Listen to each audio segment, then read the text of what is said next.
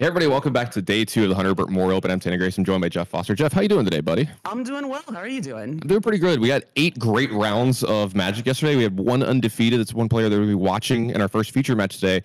Before we get into that, we've got a lot going on here today, a lot going on this weekend. Tons of tournaments. We've got this main event for the Magic event. We've been talking about all the great causes it's been doing, but these players are actually playing for something this weekend as well. And we haven't actually done too much coverage of the prize support. Let's go ahead and pull it up on the screen. I think Anu's got that ready for us. And if you take a look, they're playing for a decent little bit of cash here. Yeah. I mean, nobody told me that they're playing for RC Dallas invites. That's actually really cool too, right? You get to play for the hometown RC as well. And then you get the custom D6. We talked about this a lot. David Palmer, one of the other casters with us here, that's his favorite part of this. He wants the swag, every one of these, because he's been to every single one. He's got them all displayed in his house. He's really proud of them. You got the playmats and stuff too, which I've got one of the playmats, by the way. I took care of one yesterday. Oh, yeah. Ooh, they're nice. I haven't gotten mine yet. This is my first Hunter Burton. They're real nice. Yeah, mine as well. I've been really excited to be out here. It's been awesome. These players have been amazing. We've seen some great Magic and just top notch all the way around. It's been utterly just amazing this entire weekend. But first place playing for $2 grand, second place 1,500. So nice couple extra bucks in your pocket here if you make these finals. But they're also I'd be pretty excited to walk away with $2 grand. Yeah, absolutely. Wait, or are you not getting paid? Are you? This is for charity. Yeah, no. I don't know if you knew that. Yeah, we're all volunteers. Jokes aside, but the players are going to be playing for a little bit of cash here. Top 4 is going to get those RC invites along with some extra swag from the Hunter Burton Memorial Open here. As you see, we're playing Modern here this weekend. We are on Sunday, so we're going to have 5 more rounds of Swiss today, and then we're going to get into that nitty-gritty top 8. Especially going to be playing single elimination in the top 8 to crown a champion. They're all going to get their names in the trophy, but one's going to mean just a little bit more than the other ones because they're going to be... Yeah, I'd be really excited to be the 10th champion of the Hunter Burton Memorial. Yeah, it's a nice round number, right? You're not number 7, which is great, or 6 or whatever, but you're like, that was the 10th anniversary because they've made this one like a little extra special and stuff. So that'd be nice. Yeah. It's super exciting. It's also kind of cool that the 10th anniversary is also the 10th event. Mm-hmm. Usually the 10th anniversary is the 11th event. Right. Yeah. Yeah. It usually works out that way. So, but so we're gonna be getting down to the feature match as soon as possible. I know that we're gonna be watching D'Anthony Davis yet again, who was our only 8-0 player from day 1. In fact, look, there he is right there. And thankfully, we talked about this yesterday. We got Mason on the right side. I wanted to see the other tattoo that he had. He has a great Majora's Mask tattoo on one arm. And this one is remind me of this game. It's Borderlands. You almost said Fallout. Yeah, it's Borderlands. It's very similar to Fallout. Right, that's why. Yeah, I was like, my brain couldn't figure out which one it is. But I wanted to draw more attention to Mason's shirt. The 03 drop shirt. Oh, yeah. Not a very good shirt for this weekend for him. Yeah, because he hasn't lost a match. You can't be wearing 03 shirts and pacing the entire tournament. Right. I think he's wearing it ironically. Yeah, definitely. And he's got a really, really cool take on a new deck here this weekend. He's got Asmo food. It's got a breakout in it, which is really cool because it helps put Asmo into play and does a lot of really cool stuff. Also, this is kind of a blast from the past deck. He's got Tarmogoyf in his deck and stuff too. I saw that when I was looking at the deck list. I'm very excited to see a Tarmogoyf on the battlefield in Modern. I have not seen one of those in a very long time. It's been a while. And speaking of good creatures, we got a turn 1 Ragavan for Mason here. D'Anthony Davis is going to get checked right away on, do you have a bolt? Do you have a way to deal with this? And with him fetching this quickly and getting the 4th land type, there might be a ley line here at least. Something. Yeah. It looks like Renin 6. This is one of the reasons that you've seen some people step away from stuff like Ragavan in the format a little bit, just because when Renin 6 is so prevalent, it's such a beating when you're on the draw to have this happen. Renin 6 is such a clean answer to Ragavan too, because you use your turn, you kill the Ragavan, and now you still have this Renin 6 on the battlefield with a fetch land in the graveyard. Like, D'Anthony is showing why he is 8-0 in this tournament.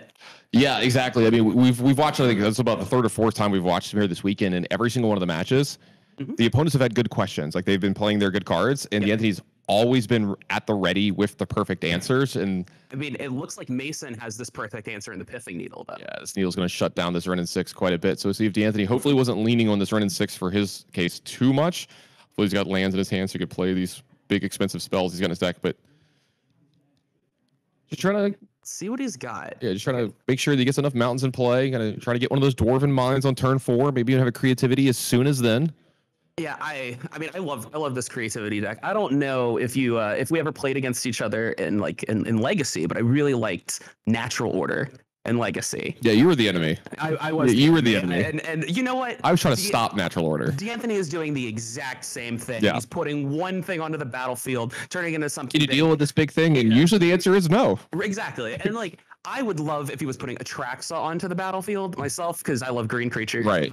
But Archon of Cruelty is what he's going to be looking for in this deck. Yeah, he's got 3 Archons main.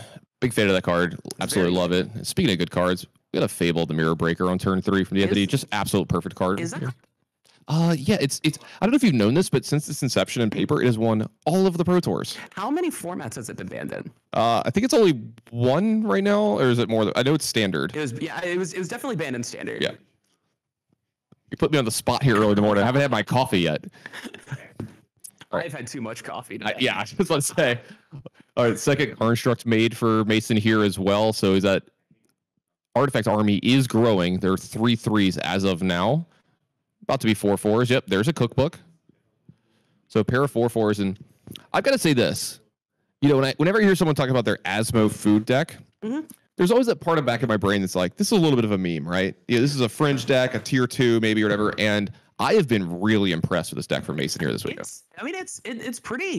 It's pretty crazy, like how well all of the pieces fit together when you look at it and you're like, each individual card, like he just pitched an Oval Chase Daredevil, and the first time I had an Oval Chase Daredevil put into the graveyard against me, I had to read it. I had no idea what that card did.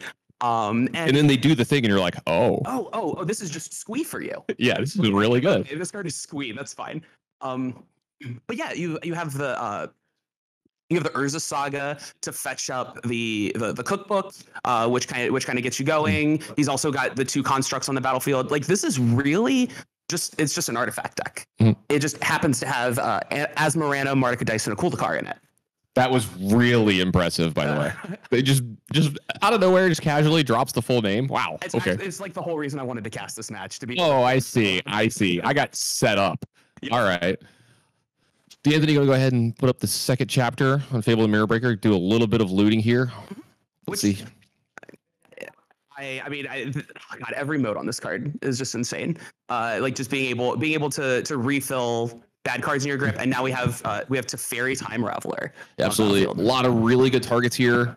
You could take one of the constructs out if you really wanted to. You could bounce even the Pithing Needle here to unlock your Renin 6. But I think, yeah, I was going to say, D'Anthony's a little worried about that life total being at 9. Yeah, I don't think bouncing the Pithing Needle. We're not going to be doing much with that Renin 6 this turn. What are we dealing? 1 damage to a was it a 4/5/5 construct? Right. I don't think that's where we want to be. Yeah, it just matters what D'Anthony has in hand if he wanted to maybe get that unlock another land drop. But it looks like he has another land in his hand here. So no creativity just yet. No Dwarven Mind to make a token, but D'Anthony has targets. If he has a creativity, he could do it for as much as 2 next turn, or maybe even 3 if he finds the if he finds the right cards. D'Anthony has got a pretty full grip. It looks like, from what I can see, there are a few lands in it. So not exactly where he wants to be, especially after pitching 2 cards to the Fable of the Mirror Breaker. Yeah, it looks like we're coming back to Mason's turn.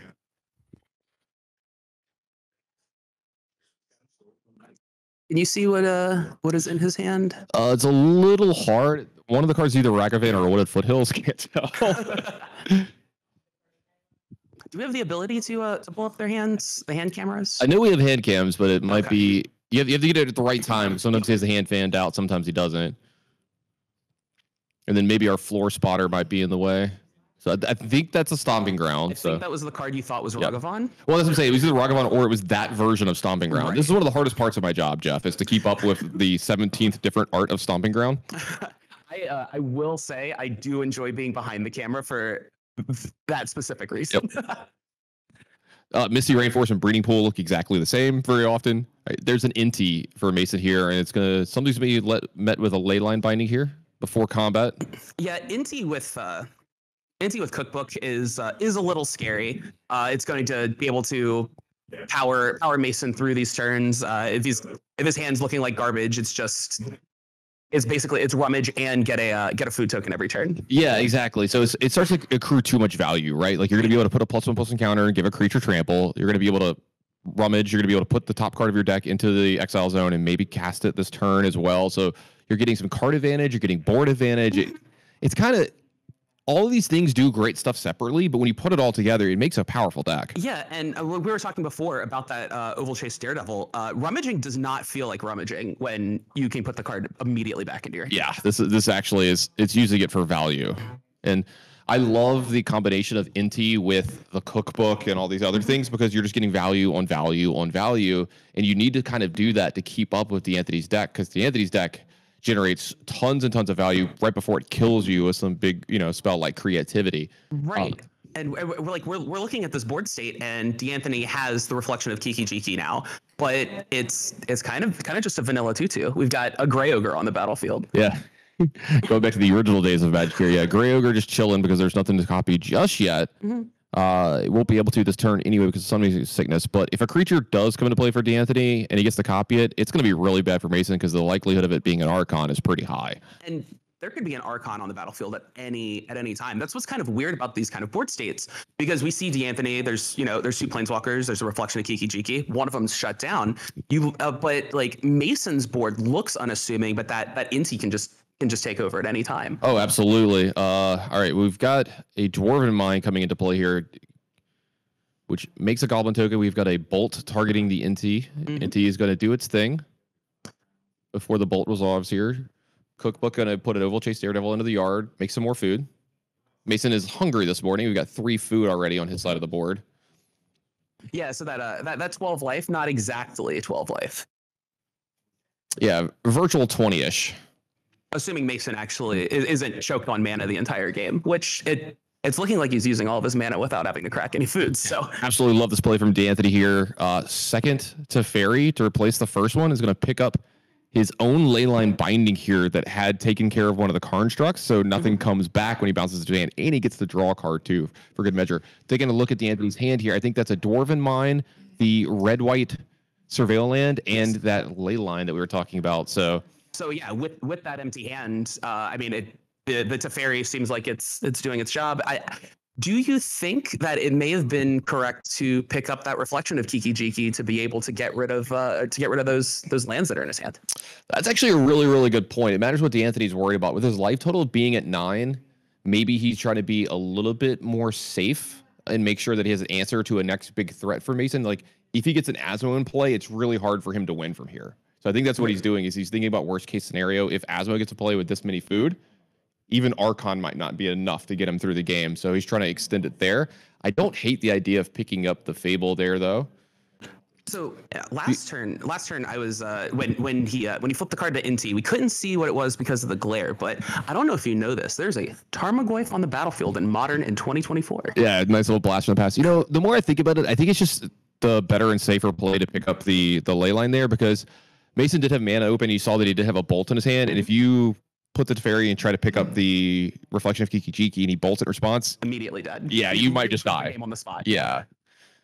It might be just too big of a risk to take. If Mason was tapped out, then he has no mana up, then it's a different story.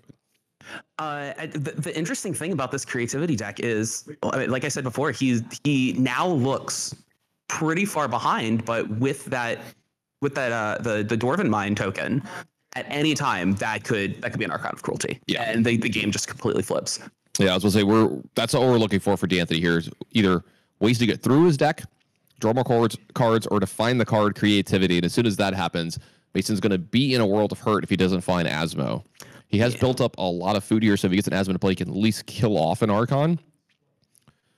Yeah, looking at D'Anthony's main deck, it does not really look like he has much of a way to deal with Mason's game plan aside from the Leyline Bindings. He also has Prismatic Ending, but there's no graveyard interaction. He's really just trying to get Mason dead as quick as possible. So Mason can do whatever he wants with those Oval Chase Daredevils and the graveyard strategy, and it looks like this game is getting away from D'Anthony very quickly. Yep, a little bit of chump on the first Tarmogoyf there, using the Dwarven Mine token. He's still got that Leyline in his hand if he wants to use it. It looks like he does. He's going to take care of one of the Tarmogoyfs. And I'm trying to figure out how big the Tarmogoyfs are. It looks like there's an instant creature land and enchantment. Yeah, there's an enchantment because of Urza Saga. I don't know if we have an artifact just yet. I think all of them has stayed in play for Mason. And I don't know if a Planeswalker has hit the graveyard yet. No. No, there is. There is a Planeswalker in D'Anthony Davis is a graveyard. His the second Teferi in play. Yep. Yeah. Okay, so that's very important. These Tarmogoyfs are 5/6s, and I don't know how good you are at math, but I'm terrible. 4 into 9, much different than 5 into 9. Yeah, just absolutely terrible. Especially if it has to go more than the fingers that I have, I got no shot. I mean, I feel like I'm surprisingly good at math for someone who wants to be playing natural order in formats. So 1 + 1 = Progenitus. Right. Well, Progenitus. I mean, natural order for Progenitus. Oh, come on. In probably 10 years. We got a Turbogoyf in play. We're going to talk about what happened 10 years ago. Okay, yeah.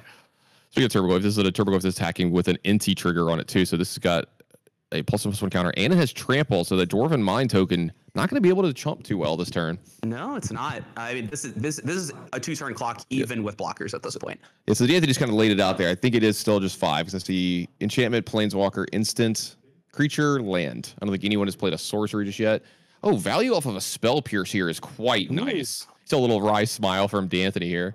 You never really see a spell pierce work out on what is this, turn 10? Yeah, I was gonna say turn 10. Yeah, this late into a game, but Mason, thankfully for him, hasn't drawn a lot of lands this game. You know, while D'Anthony has. Well, you say thankfully, but if like in Mason's seat, I have 4 mana. I don't actually care if my thing gets spell pierced. I'm drawing multiple cards off of my Oval Chase Daredevils. That's a hard to say. It's a mouthful for sure. Yeah. But I'm drawing multiple cards off of those a turn. If one of my spells gets spell pierced, I don't think I care. Yeah, but a bolt was picked up by D'Anthony Davis here, and not a moment too soon. It's going to be able to take care of the Inti that is in play right now. And he's going to find a mountain off the top. D'Anthony left with just a land in his hand here. He's going to have to find some action soon, or he's going to fall in game 1. Our only undefeated player left. Well, technically undefeated. He's the only 8-0 player in the field. I'm sure he's lost a couple of game 1s. Yeah. This deck doesn't seem like a deck that really loses too many game 1s, but he's got to lost a couple. While we're here, let's see what we've got in the sideboard for this deck. There are 2 endurances, so that could help with the Oval Chase Daredevil. But I don't. Oh, are we reading? So this is I'm trying to remember the name of it. It's a 2/1 for 1 green. Yep. It's when you play an artifact. I think it gets like a +1/+1 counter, and you gain a life. I was supposed to say this is it's a +1/+1 counter if it's the first time that it has if that the ability has resolved. So let's see. It is Teething Wormlet. There we go. That is the name of that card. Maybe can we put that one on screen? Yeah, maybe we can bring that one up for everybody because this one's this is a sweet one that you haven't maybe seen too much. There you go. It has Death Touch if you have 3 or more artifacts, so it does have Death Touch. And then when the artifact enters the battlefield under your control, you gain a life. And it's the first time you get the +1/+1 counter. So you get the life every time. If it's the first time you get the +1/+1 counter, right. And there's 3 of them, you get Death Touch. Yeah. Notably not trample. Just Death Touch, which is fine. Inti does a good job of giving it trample, but we're already through a couple copies of that card, so there might not be more left over for Mason. Yeah, I mean it's okay, D'Anthony. You don't have to feel bad about being a reader. I'm sure we got a few readers in the audience. We got a few readers on the couch for this. Yeah, I was gonna say, look, the only reason I even knew what this card did is I played the heck out of that limited format. All right, we're up to 10 food.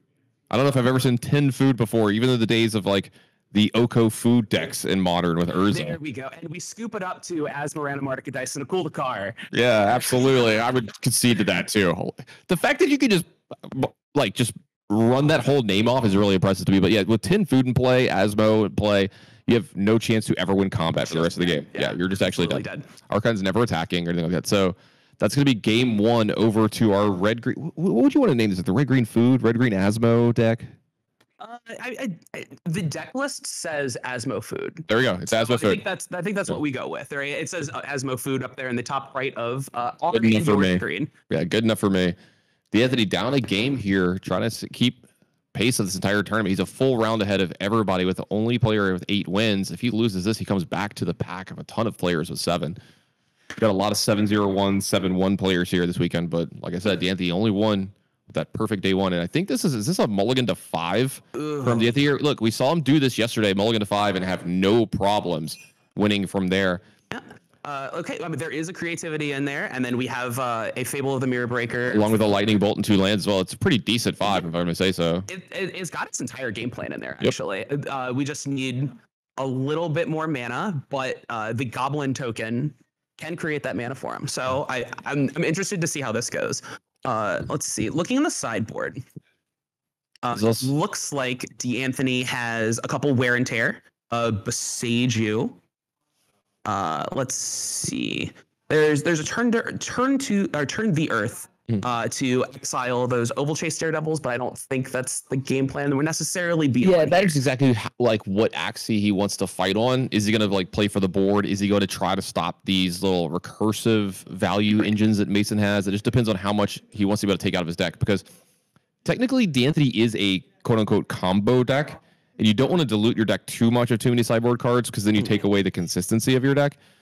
That Bolt is going to pay a lot of extra dividends here early. We're taking care of that NT, exactly what D'Anthony needed. And he's going to go ahead and get a Surveil here. Maybe make sure he gets that 3rd land if he hasn't found it yet for that Fable, the Mirror Breaker in his hand. Because if he gets that in play, like you were saying, we might see a very early creativity. Oh, yeah. Like, D'Anthony really wants to be on his game plan the whole time, but oh, no. Looks like a whiff on the 3rd land, Jeff. Oh, no. That's the worst thing that could happen. I was going to say, how good does it feel to Wear Tear an Urza Saga? Oh, have you ever seen someone do it as early as turn 1 or turn 2 in this format? It's so good. The old 1-mana Stone Rain. It feels really good. It feels like it's something I'm sure you're familiar with. Stifling a fetch land on turn 1. I've done that a few times in my day. Done that a few times. Yeah, I'm a big fan. You can very good. Yeah, you can kind of replicate it in Modern right now. I saw a Rhinos player who had a Gemstone Cavern, and on turn 2 their opponent fetched, and he had the Tidebinder to hit the land. Ooh, that's a lot more mana than Stifle, though. Yeah, it's still really cool. I've seen a lot of Tidebinded fetch lands, though. Feels very good to do. Oh, we've got a Tarmogoyf on the battlefield again. Let's see how big that is. I think this one, we got Planeswalker land instant creatures. This one already is a 4/5. Yeah, that's a big boy. This is the Tarmogoyfs I remember. They were just always 4/5s. Yeah, every single time. But I mean, that was back when you're getting up to 4/5 by casting Carfire, not putting a Teferi in the graveyard. Right? Yeah, absolutely. Oh, and there is the Wear Tear that we saw. No surprise that card came in. Yeah, go ahead and take care of that cookbook. 1 food brought, though. We did have the Overchase Daredevil, and then we've got a Prismatic Ending here to take care of that Tarmogoyf as well. It's the bad thing about D'Anthony constantly missing these land drops is that he's got no way to win this game. However, keeps drawing spells that answer Mason's threats. So that's the big thing is Mason passed one of the turns and didn't have a threat, and then he finally drew an NT to have something, and then D'Anthony was ready with the Bolt here, so if he's missing lands, at least he's doing that now. Here's a decent one. With a Strike it Rich, he now has a 3rd mana, so if he misses his 3rd land drop yet again, he's going to be able to play this Fable the Mirror Breaker. Fable the Mirror Breaker is going to put a token into play that if Mason doesn't answer, if it gets to attack, D'Anthony is going to be able to use creativity to put Archon into play. Yeah. Oh, but a little ahead of that, Mason gets an Asmo into play. It gets a what into play? An Asmarana, Martica Dice, and a Kuldakar. Yeah, he gets one of those. He gets that. He gets that into play.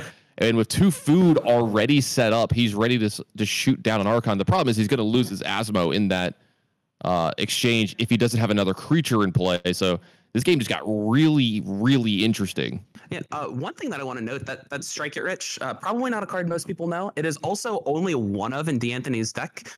So it costs 1 to play, you get a treasure token. It costs 3 to flashback, and then you get a 2nd treasure token. That's basically Faithless Looting. Yeah, it's basically Faithless Looting, and those tokens get to put to good use in D'Anthony's deck, as you know that creativity would be huge here. Now, oh, the 3rd land was found. Okay, so this is really good for D'Anthony because we'll say there's going to be an answer for the Goblin token here. 2 food get thrown at it from what? From Asmarana, Martica Dice, and a Kuldakar. Cool. That's the last time I'm. Last one. I've run out. Yeah, you have run out. I only get 4. Similar to how Mason had run out of food, but now with the 2nd cookbook.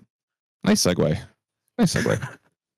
I'm good at this. Like, it's just somebody. That was a professional segue. I like that. You kind of showed me up a little bit this morning.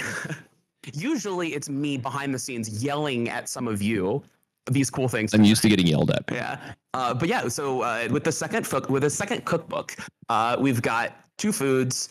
It doesn't look like D'Anthony's plan of using creatures to cast that creativity are going to work out too well, but we do have treasures. So what he's doing here is, since there's 2 food in play already, so he's putting the Dwarven Mine token into play. He's putting another treasure token into play.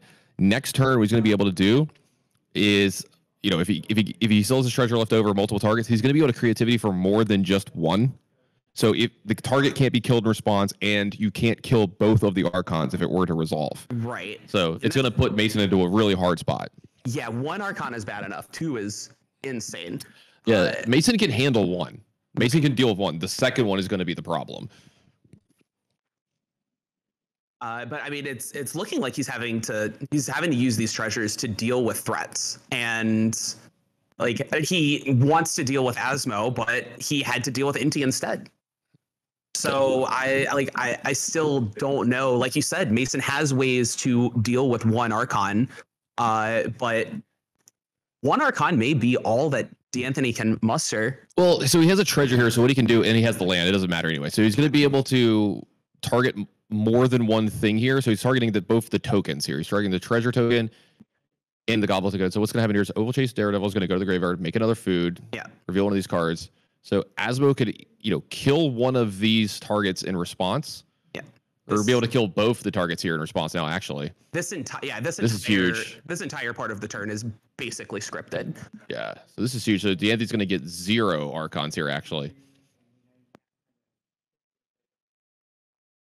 Okay, so he's going to kill that. Now he's going to get 1, actually, because he targeted the treasure token. So the land was huge here. So this is going to come into play. So unless he's changed it, it is just Archon. So he has the extra targets in the sideboard. But Asmo is going to be able to deal with this Archon, right? Well, if you get 2 more food in play, so he's going to be able to sacrifice the Inti, that he's going to be able to wash, rinse, and repeat and do all this again. But this way, D'Anthony at least gets the Inti off the board, so some of the card advantage goes away. Right. He's going to gain a little bit of life, gain an extra card into his hand here. He's at least making headway in this game. He's not just super far behind Mason anymore. It's still an uphill battle, though. It feels really bad having to resolve multiple creativities to be able to win when you only have 4 in your deck. Yeah. It's going to be rough, too, because the Archons are going to go to the graveyard. You're going to run out of stuff. I wonder if D'Anthony brought in an extra target here in this match. Let's see. Let's see what he has. He does have Terastodon.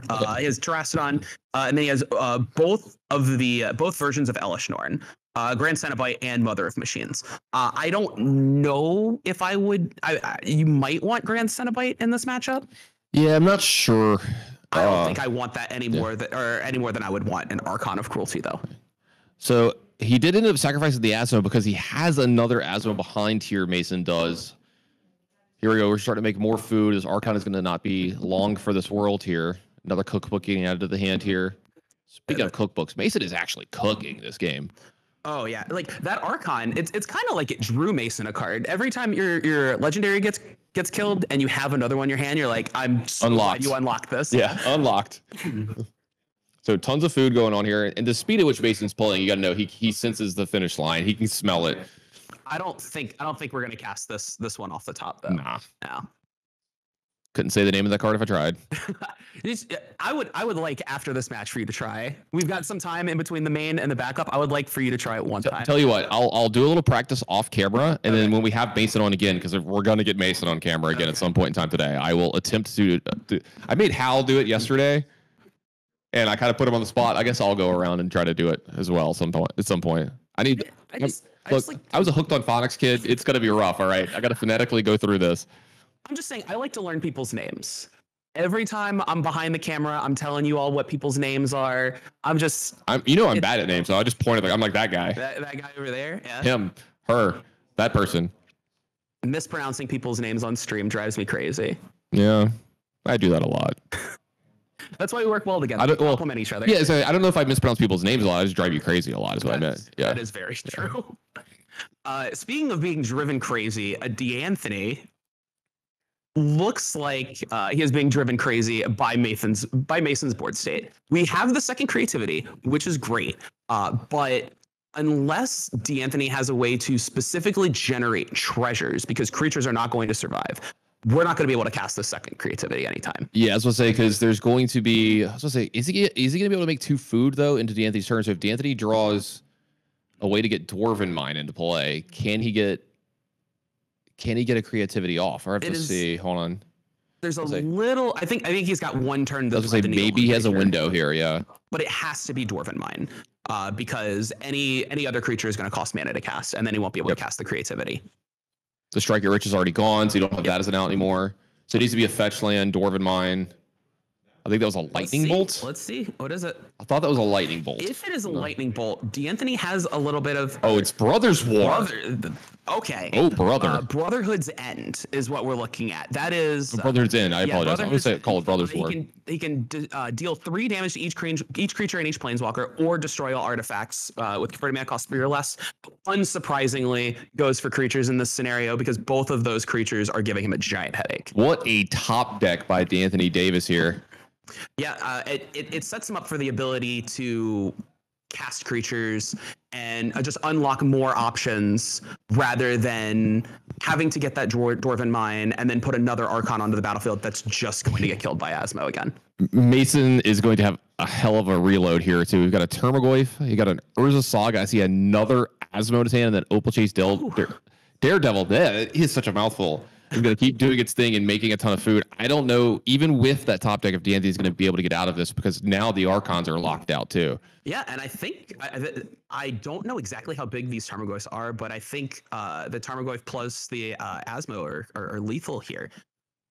Yeah, I think that's going to be lethal damage as well that D'Anthony's facing down. So unless, barring some massive top deck here, I think D'Anthony's going to be taking his first loss of the day, or the tournament. And there we go. Yep.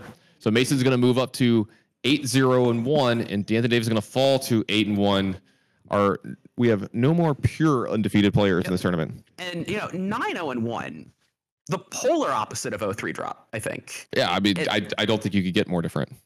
10-0, 10-0. Oh, it's 10 higher than 9. Yeah. Okay, well, we've got to the top of my range here. I can't go further than 10-0. If you go to 11-0, I can't actually. The fingers you have. You have a microphone in your hand. You can get to 11 now. Yeah, I guess you're right. You always are. Okay. So, yeah, we've got our backup match. It sounds like. Yep. Let's go ahead and make some more magic here. This round. I think we have Jarek, who we had very early in day 1. We saw him get kind of obliterated by an Esper Reanimator deck in this format. He died on practically turn 2 in one of the games. Yeah, but it's the only loss of the tournament for him so far. So he is 7-1. Nice little rally. I think I talked about this when he was on the stream too. I've watched Garrick play quite a bit over the years. He is one hell of a magician. And we got Jacob Dunlap playing Mono White Hammer this side, also at 7-1. Also a good player too, by the way. I've watched Jacob play a few games in my day, and a pretty good magician as well. Well, if you're talking about, like, we watched Garrick's weakness earlier, dying on turn 2. You want to talk about decks that could kill you on turn 2? How about Mono White Hammer? Why don't you walk me through that deck, Tanner? So it's going to play a hammer, and then it's going to put it on a creature, and it's going to attack you with it. It's going to say bonk. Yeah, and what happens when that creature is an Inkmoth Nexus? They die immediately. So that's the way. Yeah, that's one of the ways that you can kill someone really, really early. There is Inkmoth Nexus that has, does do poison counters, and if you use the hammer correctly, it will do that. You can also kill through normal damage, which is a little more common with this deck, but they do have that option with Inkmoth Nexus. It's less flashy. Yeah, I mean, here's the thing. It's less flashy, but I can't tell you how many times I've seen people killed by Ornithopter. Oh, yeah. 10-12 Ornithopter attack you. Doesn't matter that card doesn't have flying anymore. Yep. It is just going to bash you. Speaking of Inkmoth Nexus, I heard some conversations in the back room before about your opinion on dealing 1 with Inkmoth Nexus. Are you ever on the 1 plan, or is it just 10 or 0? I'm okay with the 1. I mean, I was a player. I had to play against Affinity a lot growing up, so I used to getting having the chip damage come in against me. I'm a big fan of blocking with it and doing the tricks with it as well. Oh yeah, that's always fun. But yeah, giving Inkmoth Nexus a little extra power, a little extra boost. Yeah. Yeah, when things have buffs and you put -1/-1 counters on them, does not matter at the end of the turn. It's absolutely. Still bad. Let's see. Okay, so on Jacob Dunlap's side, we do have an Urza Saga. What do you think Jacob wants to get when that gets up to three lore count? With Sigarda's aid being in play, I think he's just going to go after his namesake card. He's going to most likely be going after Hammer to get into play, since Sigarda's aid is going to be able to allow it to attach to a creature a lot easier, because the main problem with Colossal, with the card that he just drew this turn, the main problem with that card is it's very hard to equip to a creature the normal way. It's 8 mana? It's something like, it's 8 mana. I've never seen it actually happen. I've never seen anyone equip from the actual ability of Hammer. I have to look at card text a lot, look at pictures of cards a lot. Sure. So and now that I've said that, if I'm wrong, I'm gonna look absolutely stupid when it gets pulled up on the screen by Honorok. Let's see. Yeah, like it is 8. Honorok says it's 8, so I'm right again. It costs 0 with Sigarda's aid from what I heard. Yeah, Sigarda's aid does allow you to get around that. It starts to attach things to other creatures, so that's one of the big plays that this deck can do. Back over to Garrick, we've got this Teferi going up to 2 here after bouncing one of the Giver of Runes that Jacob had in play. Now, Jacob didn't redeploy anything this turn, so let's see what kind of tricks he's got up his sleeve for Garrick here. And we were talking before about that Inkmoth Nexus. Jacob has an Inkmoth Nexus on the battlefield. He's got a Sigarda's aid, so he can play the Colossus Hammer from hand. Yeah, and so we see Garrick here. I was going to say, he was going to tap out for something which would normally signal shields down, but for one thing, this is the One Ring, so he's not going to be able to take any damage. He's going to have protection from everything this turn. Also, it's a little difficult in today's Modern when your opponent taps out to just go for something like this, because they probably just have some elemental in their hand that they can convoke for free. You have to play around that as well. So it's not traditionally like it's been in the history of Magic where, oh, you're tapped out. What are you at? Okay, you're dead. Yeah, game one is, I mean, it's still a little scary because they could have Solitude. And that completely ruins your day. It is also much more scary in a tournament like this. We're used to doing a lot of tournaments where deck lists are open, but this is a closed deck list tournament. Absolutely, which I think has been helping some of these, less than normal quote unquote decks here in Modern. Like the Asmo food deck. I think he's been getting a lot of extra percentage points in his matchups because his opponents don't know his range. They don't know all the cards in his deck. He's got a completely different kind of deck that most people have seen, and you don't know, you're not ready for some of these cards. You weren't ready for Breakout and some of these things to happen. Right. And like when you're playing in an open deck list tournament, you see what your opponent's playing. You kind of know what to expect. You can see your hand. You're like, oh, this is, this hand kind of sucks against this deck. I'll go to 6. We'll see what happens. Can't do that here. Yeah. There's so many times your opponent just plays the Underworld Cookbook on turn 1. You're like, oh. Okay. Well, I have no idea what's going on. Yeah. Now, Garrick might have protection from everything, but Teferi does not. So that Card Trick's going to rumble on over there and take care of that Planeswalker. Jacob built up quite a board here from nothing. Here's a Saga, makes a Construct, a second one when we get to untap, and then we've got a Giver of Runes into play here too. This would be a great spot for Garrick to have a sweeper out of his Azorius control deck. Let's see if he's up for the task. If he doesn't have a sweeper, it is looking pretty. Oh yeah. This prismatic ending is showing that there's no sweepers. Jacob, it looks like the coast may be clear for Jacob, especially with this Giver of Runes. We don't have to be quite so worried about the things like Solitude anymore. Garrick could always have multiple instant answers, but I was going to say, this is a pretty good answer here since he got to kill the Pithing Needle, which was locked on the One Ring. One Ring gets to be unlocked. Now it gets to draw 2 cards off of it. He's going to fetch to get a 4th mana into play and play a second One Ring here. So he's going to reset that as well and give himself protection yet again. So time walking Jacob yet again here this turn. Is protection from everything good against a deck that is trying to kill you in one turn? Yes. It is good? Yes. Okay. It does, like, protection is damage. You can't be enchanted, which We're just gonna go down the line. He's gonna go down the line of everything. Okay. I was like ready. I was like the joke. I was about to start the checklist. I was like, what are we missing? Okay, we got that one. All right. Damage, enchant, block, and I no idea. I just know I can't attack my opponent. You can't attack. Yeah, I just can't. Well, you can attack them. You can't block your opponent. You can attack them, but like nothing happens. And yeah, it looks like Garrick's got a full grip, and the grip is only going to get bigger. Like this Preordain's cool, but I think that One Ring is going to draw a couple more cards, and it looks like he just drew a Days Undoing and has Narset in hand. Yeah, I think I see 2 Narset, a Subtlety, a Counter Spell, a Solitude, and more left over to hand. And we're gonna draw 2 more. That's Manamo and Prismatic Ending as well. Garrick is, I think he's in a great spot. I think it's land all the way left. I think that's a Triome and maybe a Flooded Strand. You say and more, but and more is kind of the name of the game when you have the One Ring on the battlefield. Yeah, I mean he's never gonna run out of cards here. It is the definition of I still had all these. Yep. But why don't you? Because I know he did it yesterday, but we might have a new audience today. How does Days Undoing interact with Narset? Is sure that you end the turn when that card is done being cast? It's bad that you end the turn, but you're completely okay with it because Days Undoing, especially if you're a commander player, it's like a wheel effect. I'm not a commander player. Well, so we have a lot of commander players in the room, but it's like a wheel effect, meaning both players are going to draw 7, but there's a hitch in the plan.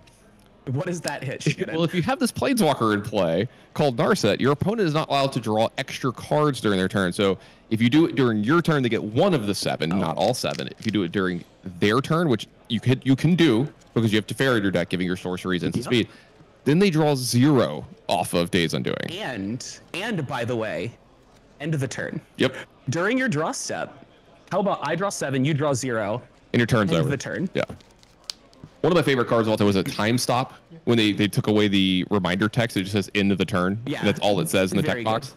And they centered it. Me any less or more likely to cast that card, I will always want to cast a Time Stop. I'm a Time Stop fan. What do you think about the time stop that costs less on your turn? Discontinuity. Discontinuity. Discontinuity. I couldn't remember what the name of the card was. Yeah, that one. Not as much of a fan as I am of this version of Azorius Control. If I was going to play Blue-Eye Control, I would definitely give the Days Undoing version, like this one that Garrick's playing, a run for its money, just to make sure. Do I want to be pure control, or do I want to have this combo-esque, powerful play in my deck because it's so good in certain matchups? Yeah, and I mean, Jacob, we're having this little side conversation, but Jacob is reminding us that we are not quite in garbage time, attacking with 2 constructs that look like they're currently 3/3s. Could always get a little bit bigger by animating that Inkmoth Nexus. I like how you call them the correct name. You call them constructs. I call them Karnstructs. Karnstructs. Yeah. It was one of the first times we ever got this type, because it's very common now. The artifact creature that gets ++1 for all the artifacts in play. The first time we got it was off of Karn. And so everybody called it Karnstructs and stuff. So I'm just so used to using that vernacular for it. But yeah, well, sometimes things get new names, and we need to appreciate those new names, Tannen. Yeah, look, no problem with that. Now Garrick's going to go down to 3 here off this One Ring. So now there's a couple problems, right? He's got to deal with the creatures that are in play from Jacob. There's a Urza Saga at 2. It's going to go to 3 next turn. There is an Inkmoth Nexus in play with that Sigarda's Age just chilling there. And Garrick has to deal with all of this. Has to not have his ring be there anymore during his next upkeep. And has to somehow stop all the stuff and then not die as well. Now, the first step, draw 4 new cards. That's going to help a lot. Very good. Okay. We picked up a Prismatic Ending. That's huge. We picked up a Teferi. That's huge. We have a ton of mana left over. We also have a Subtlety for if you're able to deal with everything, deal with your own ring, you're going to be able to have this left over. So let's talk this through. So we can get the Teferi. Yeah, we can get the Teferi into play, bounce our own ring, draw another card. We can use a Prismatic Ending to kill one of the constructs. Okay, so we're gonna start here because this gives us the most information. So we're gonna do this. I assume we're gonna bounce the One Ring. If he, there we go. All right, so we bounce the One Ring. Yep. And well, here's the other thing too. Because he can just give himself protection. I was gonna say if he hasn't played a land for the turn, he can just play. There we go. There's a land. Gaia Reach Sanitarium, a nice one that combos really well with Narset as well. Yes. For everybody at home, you discard. Yep, exactly. Good. And so it looks like we're going to have another One Ring here to give protection. And this gives Garrick a lot more flexibility over the next turns. He doesn't move all in here. He's got another protection up. He's got Teferi's protection for you commander players to get at home. He has, Teferi gave him protection. So I guess it is quite literally Teferi's protection. That's where I was going with this. I wasn't naming a magic card, was I? It does in a way time walk him. He time walks himself, but it does very clearly deal with the two threats that are directly facing him: the Jacob's creatures on the other side, and his own mana crypt that will always roll tails on his side. Yeah. So this is either a fun spot for you or not. But as David would say, this is where one player gets all of the fun, because Garrick right now, he's got what, 14 cards in his hand. Yeah, I think he just pitched 6. Maybe 13 cards in, so he had to pitch 6 or 7 cards at the end of the turn. And you see Jacob kind of pull back a little bit. He sees the cards that he pitches. There's 2 Narsets in there, a counterspell. So like, look, man, if you're pitching counterspell, like I might, this might be enough for me. Yeah. I don't blame Jacob for playing it out though here. These constructs are absolutely massive. We'll see what he's gonna get with his Urza Saga here. I mean, Jacob is showing us, fun is not zero sum. He's gonna have as much fun as he's allowed to have during this turn in which he cannot get Garrick's life total down to 0. I'm glad you said it that way. He's gonna have his fun. It's how much he's allowed to have, because I feel like Garrick is the arbiter of fun here in this game and in this match with the way that this is playing out. Well, Jacob is currently allowed to have any fun that he wants because Garrick's tapped out, as long as that fun does not include killing Garrick. Yep. Well, with the protection from the ring setup, that's going to be nice. He's also got at least 1 pitch elemental in his hand. I think he might have subtlety as well. Ooh. Like he's got multiple, I believe, just in case, just kind of covering all the base. I don't know if he pitched 1 at the end of his turn there. I can't make out every single card. I see a counterspell. I see 2 Narsets. I see. Yep, there is a subtlety. Lands. Okay. Yeah. We've got subtlety. We've got solitude. Do we fan it out again? Not fast enough. Okay. To see it. We've also got a supreme verdict in the hand as well. Okay. All right. So this Teferi is going to bite the dust. Yeah. Yeah, because the ring does not give Teferi protection. Right. You can still attack the planeswalkers, but even coming in with multiple, wanting to gain some life off the Shadow Spear while possible, and just making sure that subtlety does not protect that Teferi. Yep. Jacob's gonna add another creature to the board here. This is Stoneforge Mystic. It's gonna search up something. I think he already has the Shadow Spear in his hand from the Urza Saga this turn, so maybe a extra copy of Hammer here is gonna be added to Jacob's hand unless he has a surprise. Oh, there we go. Complete. That one's a pretty good one too. Love that. The Batter Skull replacement. Love that card.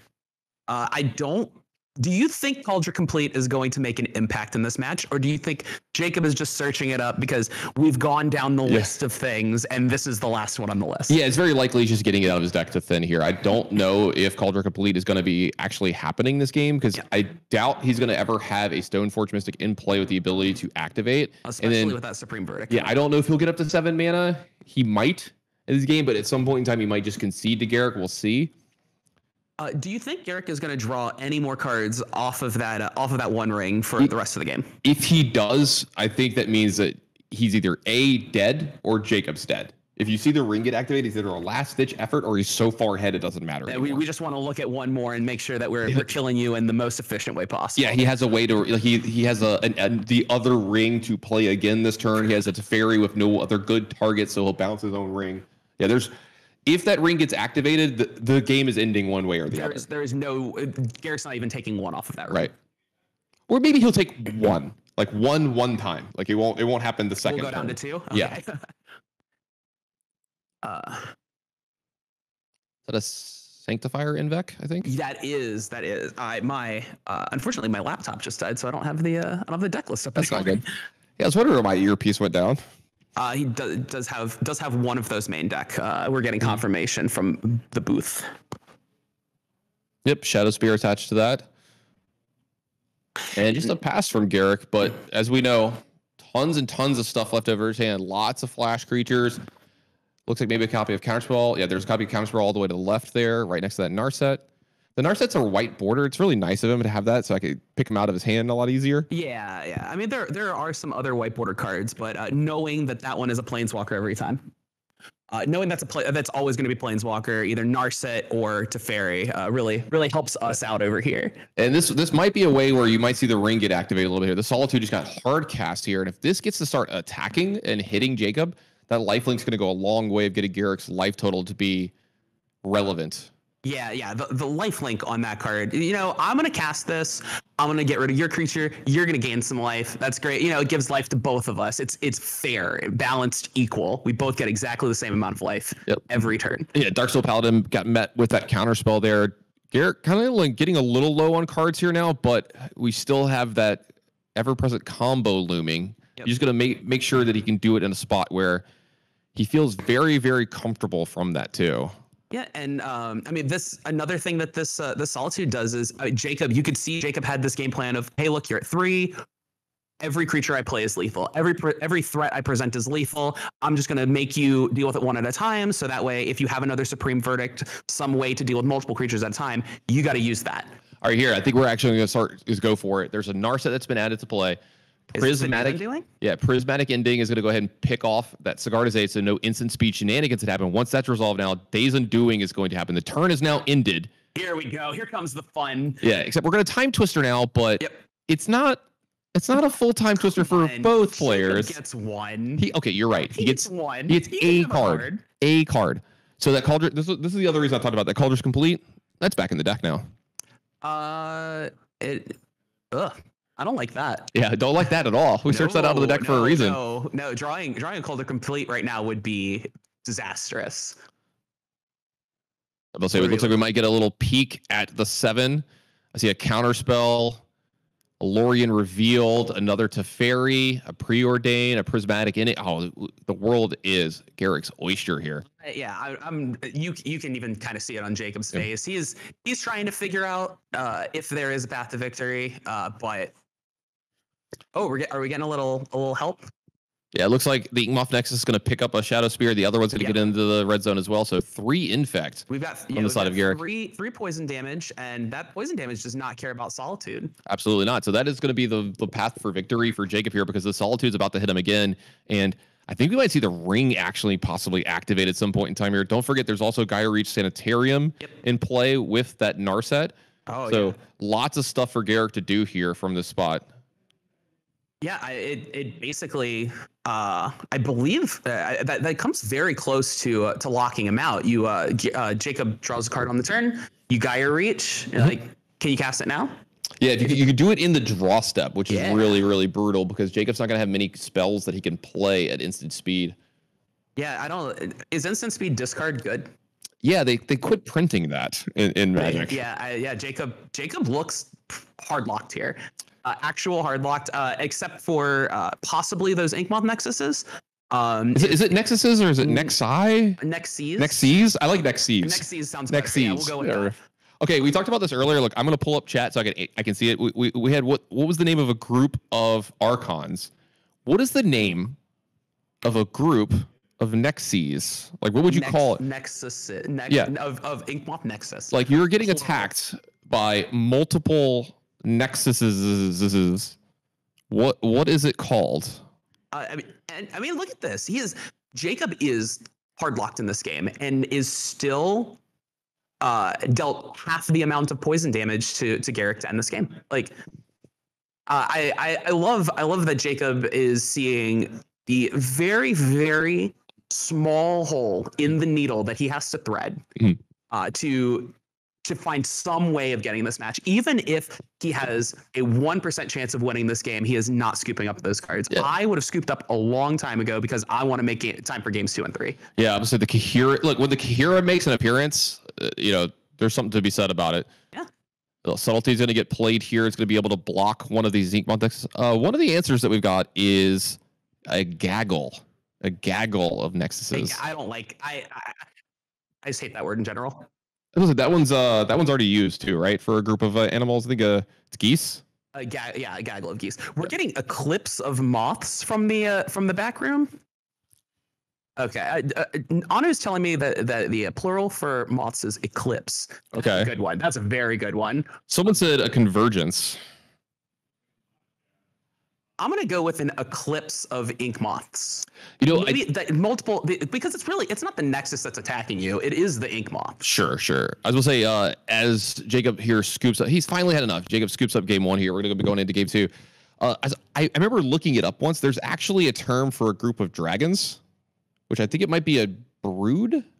I gotta remember that, but I think there's also one for unicorns. So even mythical creatures have names for groupings. English is amazing. Yeah. So looking at the sideboard here. Oh, someone said, okay, so they're ink moths. They're ink moths with right. So So they're called a lamp. I hate that. I hate that. Doing your job for you, Sure. I'm going to look at the sideboards. Okay. So it looks like from Jacob, we have 3 Cursed Totem, 3 Solitude, 2 Draneth Magistrate, 2 Sanctifier Envec, 2 Hallowed Moonlight, 2 March of Otherworldly Light, 1 Relic of Progenitus. On Garrick's side, we have 3 Stern Scolding, 2 Dovin's Veto, 2 Force of Negation, 2 Subtlety, Chalice of the Void, Kahira, Ray of Revelation, another Supreme Verdict, a Dress Down, and a Rest in Peace. Let's see. If you are on Garrick's side, what are you thinking here? On the draw, don't hate Stern Scolding. Being able to answer some of these early creatures like Stoneforge and Darksteel Paladin on turn 1. Mm-hmm. I think it matters exactly what he wants to bring out. Like, how much of the combo do you still want to? Do you want to turn into pretty much just a pure blue-white control deck? Right. Or if you just want to kind of play the same game that you did game 1, because I actually really like a lot of his main deck against. Yeah, I was thinking the same thing. We're coming back into the match. It seems like we were saying in game 1, Garrick's big weakness is dying on turn 2. If he doesn't die on turn 2, like pretty much any other control deck, I think he's in pretty good shape just with his main deck. But I was gonna say this Esper Sentinel, a great way to help deal with the Zorius control, but immediately answered by the Prismatic Ending. Yeah, great answer here for Garrick, because that was one of Jacob's real power plays early in the game. Esper Sentinel, just putting that little extra tax on everything that he has to do. Otherwise, Jacob gets extra cards here. Really, really good tool for the mono white hammer deck to keep up with the Zorius control player. Now, nothing here on turn 3, but that doesn't mean too many bad things here for Jacob. A couple things he can do, plus he's got the Urza Saga in play. Yeah, and I mean, it's this game 2 is functioning very similar to the game 1 for Jacob, especially presenting that Esper Sentinel that Garrick has to deal with. That now means that Prismatic Ending is not on the battlefield for Sigarda's Aid. Yeah, absolutely. It's not in his hand for Sigarda's Aid. How do you think, especially with Jacob being able to be on the play, what does it look like so far? Ignore that. I think there's 2 Solitudes in Jarrick's hand. Let's gloss over that. Going in blind. That's the hardest thing. Is I was thinking about this from Jacob's side. Is like, you could have one of your super aggressive, really good early draws. The problem is, even if Garrick is untapped, there's always the threat of he just pitches a card to an elemental and blows you out from you putting a hammer onto one of your creatures, and now almost everything that you've done, it feels almost like a 2 for 5 in the matchup, because everything that you've done kind of just falls away. Yep. And okay, we're animating the Inkmoth Nexus. I think Jacob has found the exact game plan that gets him completely destroyed. We'll have to see here, but let's see what he's going to get off of the Urza Saga. Maybe he's got a little bit of a surprise here for us. Mm-hmm. All right, it looks like a hammer. Unsurprised. Yeah, unsurprised. He's going to go for it. And look, you got to slug through it. I mean, if you know your opponent has interaction, like, it's going to be there for the rest of the game. So at some point in time, you have to play into it. And that's what we see here. Jacob's going to go ahead, put the hammer on the Inkmoth Nexus. And if Garrick didn't have an answer here, he'd be dead. It'd just be, and it is the hard cast Subtlety, which is even worse. That just completely decimates Jacob's board. Maybe one day we will get to the 8 mana. Hold. So there's going to be a March of Otherworldly Light. Ooh. This is going to take care of the Subtlety. Does Garrick not have another white card? No, he's got two Solitude in his hand. Okay, he's got 2 Solitude. We're gonna pitch a Solitude to cast another Solitude, which does a Supreme Verdict as well. But yeah, this is going to go ahead and take care of the Inkmoth Nexus. It looks like he's going to pitch that Supreme Verdict. Keep that second Solitude in the hand. I like that. Yep. I bet. Because I believe that Garrick has a ring as well, so Garrick could be able to play ring here and keep Solitude up for the next turn as well. I like what happened here. We got in Modern, we kind of got the force pitch force thing that we want to see, except it was like all white cards. And then Wasteland you, because there's only 1 land on one side of where there's 4. That this does feel like a legacy game, actually. Exactly what I want to be casting. Right. I knew I picked a good one to sit on the couch you did. All right, Lorien Revealed's going to do its thing. Going to go ahead and find a island card for Garrick. It's just going to go ahead and get a basic island. Yeah, Garrick didn't have any lands in his hand, so that island cycling effectively free. Yep. Pacer himself gets to play the land for the turn. Go ahead and draw the card immediately off the One Ring, and Garrick is protected for this turn as well. Hell of a card, the One Ring. Yeah, it's very good. So people talk about not liking the card, but could you imagine the Magic the Gathering embodiment of the One Ring being any less powerful? No, I think they kind of hit it on the head. Yeah. I think they nailed maybe it. It should have cost like 5 mana instead of 4, but sure. The text on the card, exactly what I expect from the One Ring. And here we go. We got another March Roller Light pitching 2 cards here, and Jacob is out of cards for his hand here. You see a little bit of a smile from both the players. He's like, "Look, I have to do this. Yep. It's not great, but this is what has to happen." He has to answer the ring because with Garrick at 15. And his only way to really attack him being this card trick that you assume isn't going to happen, you can't let Garrick have 15 life in a ring and play for multiple turns. You'll never win from that point. Yeah. I mean, even drawing 1 card and getting protection for a turn gives Garrick so much breathing room. If you ever let someone untap with the One Ring and you don't have one yourself, it's the game is like you lose easily 20-30 percentage points on that game. Yeah, definitely. But we may not have a One Ring, but we're still finding a way to draw 3 cards on our turn. Well, one of my favorite plays, Hardcast Lorien revealed. Absolute love that. We're going to get some damage in from Jacob over here. That's an Esper Sentinel adding a little bit more power to the board. That Construct's going to go ahead and get on over and get some damage in. Garrick down to 12, but he's got so many cards in his hand. I don't think he's too worried. There's at least one more elemental in his hand, all kinds of things that he's got going on. Yeah. We'll say, here we go. I think you're going to see it here. It's going to eat the Construct with the ability to be able to block the Esper Sentinel here as well. This is going to be yet another 2-for-1 here in this game. Very rough. Yeah, you say it adds a little more power. I'm sure Jacob would have liked that Esper Sentinel to have a lot more power. Even without seeing the second Solitude, being able to force Garrick into not being able to pay the mana just so we can draw a couple extra cards. And this is a nightmare for Jacob here. He got to attack with 2 creatures. And then look, one of the Stern Scoldings came in. Just immediately. He basically thing. threw that card at Jacob. Yeah, and cast it faster.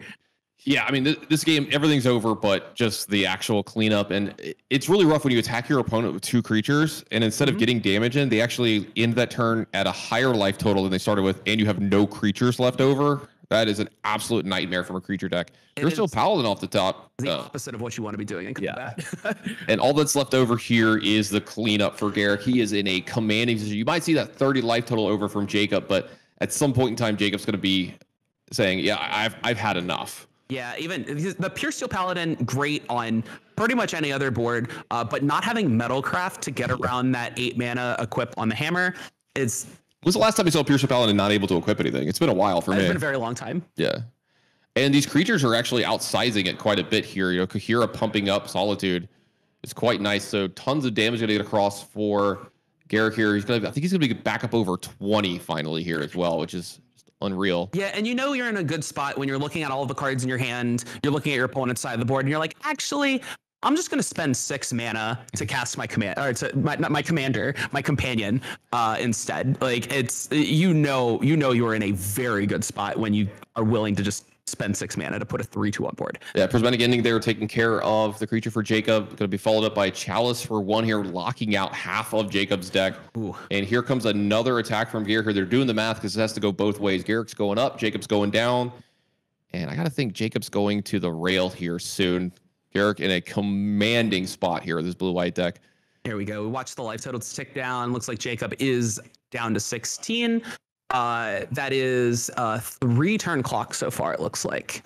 So, but I think we're going to power through these 3 turns in a matter of minutes.